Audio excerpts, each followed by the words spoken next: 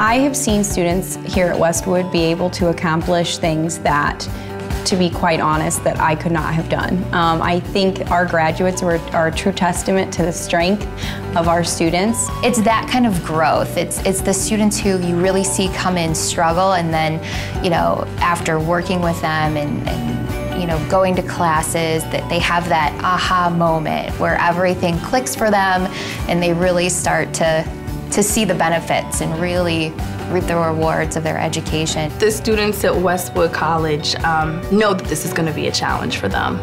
I mean, it's college. There's papers, there's research, there's lectures, there's group projects they have to turn in, and they're willing to take that challenge on. I have seen students that have graduated that when they came in, they didn't know what college was like. They had a lot of obstacles at home. They had childcare issues. I've seen students who have come in working minimum wage jobs, come out and get a very, very good job and have seen their lives change.